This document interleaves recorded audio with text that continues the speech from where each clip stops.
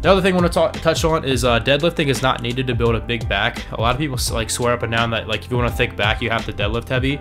I don't believe in that. I never deadlift at all. I mean, I do have some lower back issues and such, but if you're gonna have to do something like that, I would do. I wouldn't deadlift this. It's too high risk of injury with a low reward. I recommend doing like rack pulls. I still don't do them, but if you really feel like that's gonna help your like traps build up in your rhomboids, or you're like a football guy, do rack pulls over deadlifts. Way better for you and less likely to get injured.